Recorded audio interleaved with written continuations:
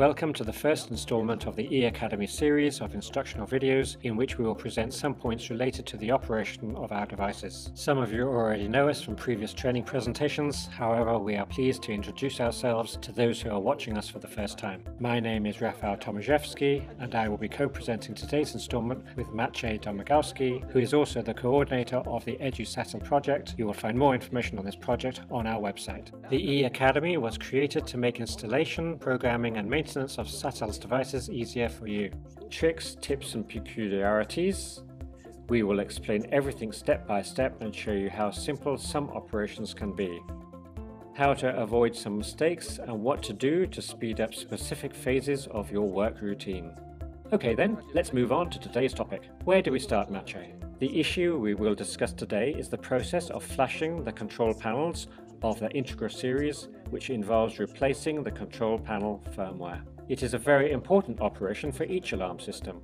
What benefits does it give you? First of all, it optimizes the system. In this way, you will not only be able to use the latest features we provide for the control panels, but also to operate new devices which are included in our product offering. In that case, let's demonstrate what we need to begin flashing. A computer with a Windows operating system. A connection cable with a USB RS converter. Of course, the control panel intended for flashing. And also the keypad connected to it. Additionally, the FlashX program will be required, as well as a file with the firmware appropriate for the control panel update. Both programs can be downloaded free of charge from our website. Now that we have all the necessary hardware, let's make a start. The first step is to check the control panel version you currently have. And how do you do that? The easiest way is by simultaneously holding down the up and down buttons on the keypad for approximately 7 seconds.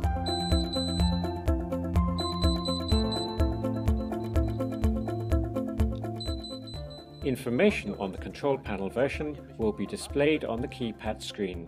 Then connect the USB connector to the computer and determine the port number on which the converter has been installed. To do so, you should select the My Computer icon on the desktop. Right-click the icon and select Manage. Next select Computer Management and then Hardware Manager. Open the drop-down list of COM and LPT ports and select the appropriate port number on which our converter has been installed. Connect the other end of the cable to the RJ connector on the control panel board. And proceed to flashing. Exactly. To do so, run the FlashX program.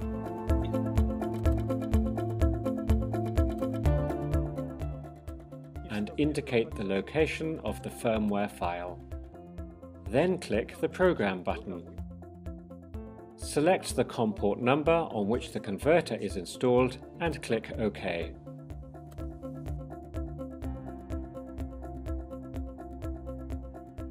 And that's all as far as programming the computer is concerned. Right now, you need to carry out a few small steps on the control panel side. Exactly. You must initialize the starter, or in other words,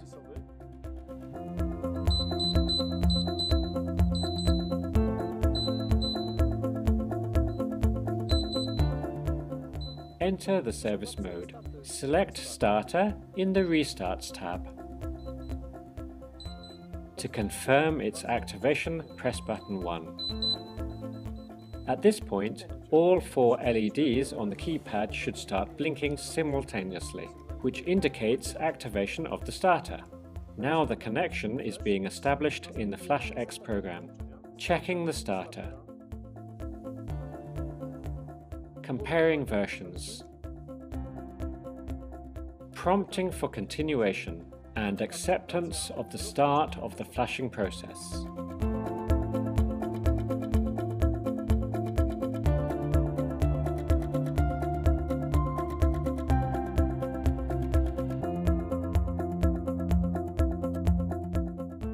After flashing is complete, once again check the version of the control panel and make sure that the process has completed successfully. You should do it in exactly the same way as before, that is, by simultaneously holding down the up/down buttons on the keypad.